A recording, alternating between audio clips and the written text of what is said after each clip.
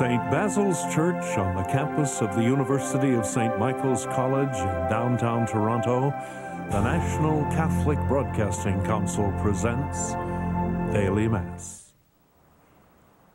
The televising of today's Mass is made possible by a contribution from two donors. The first are Mr. and Mrs. Armando and Adelia Guarnieri from Oakville, Ontario. They make their offering in thanksgiving for all the blessings they have received and in honor of their 50th wedding anniversary, which they celebrated on July the 26th of this year. The second is an anonymous donor from North Bay, Ontario, in thanksgiving for blessings received.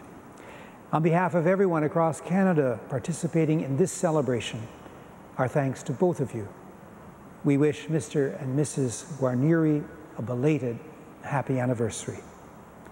In the name of the Father, and of the Son, and of the Holy Spirit, amen. The grace of God, the love of Christ, the fellowship of the Holy Spirit be with you all. And also with you. As we begin our celebration, let us recall that we are in the presence of the risen Christ and that we do need His continuing mercy and forgiveness. You were sent to heal the contrite. Lord, have mercy. Lord, have mercy. You came to call sinners. Christ, have mercy. You plead for us at the right hand of the Father. Lord, have mercy. Lord, have mercy. May Almighty God have mercy on us, forgive us our sins, and bring us to everlasting life. Let us pray. Father of all that is good, keep us faithful in serving you, for to serve you is lasting joy. We ask this through our Lord Jesus Christ, your Son, who lives and reigns with you and the Holy Spirit, one God, forever and ever. Amen. A reading from the first letter of Paul to the Corinthians. Brothers and sisters, do not deceive yourselves. If you think that you're wise in this age, you should become fools, so that you may become wise. For the wisdom of this world is foolishness with God. For it is written, He catches the wise in their craftiness. And again, the Lord knows the thoughts of the wise, that they are futile. So let no one boast about human leaders, for all things are yours, whether Paul or Apollos or Cephas, or the world or life or death, or the present or the future. All belong to you, and you belong to Christ, and Christ belongs to God. The word of the Lord.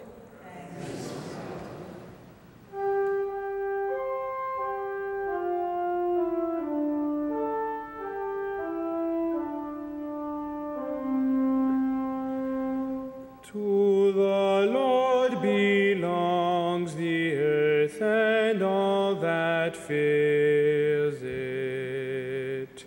To the Lord belongs the earth and all that fills it.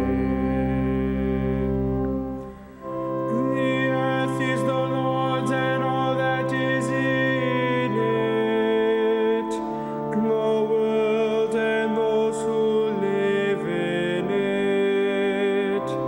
For He has founded it on the seas and established it on the rivers. To the Lord belongs the earth and all that fills it. Who shall ascend the mountain of the Lord, and who shall stand in His holy place? Those who have clean hands and pure hearts, who do not lift up their souls to what is false.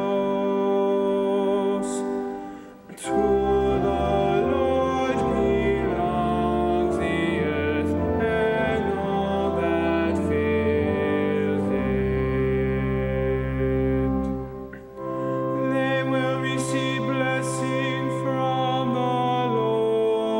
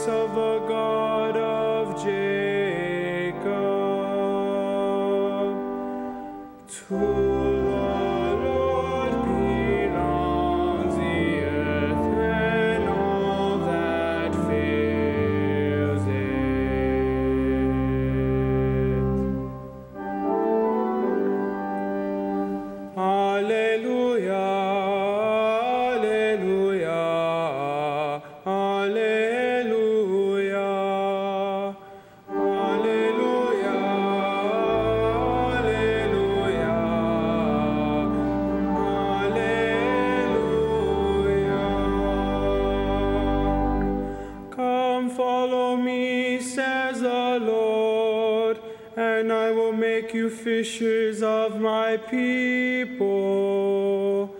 Alleluia, alleluia, alleluia.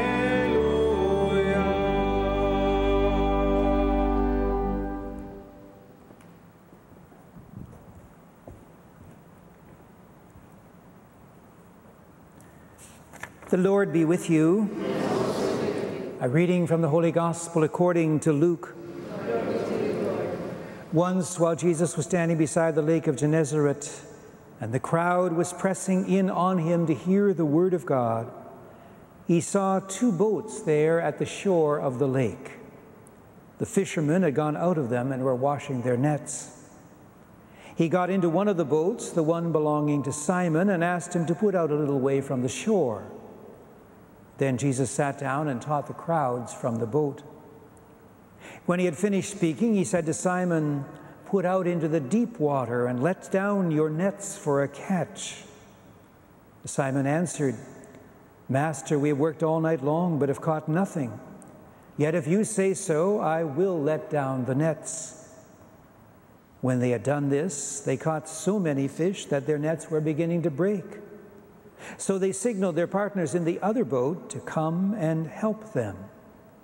And they came and filled both boats, so that they began to sink. But when Simon Peter saw it, he fell down at Jesus' knees, saying, "Go away from me, Lord, for I am a sinful man." For Peter and all who were with him were amazed at the catch of fish that they had taken. And so also were James and John, sons of Zebedee, who were partners of Simon. Then Jesus said to Simon, "Do not be afraid. From now on you will be catching people." When they had brought their boats to shore, they left everything and followed him. The Gospel of the Lord. Praise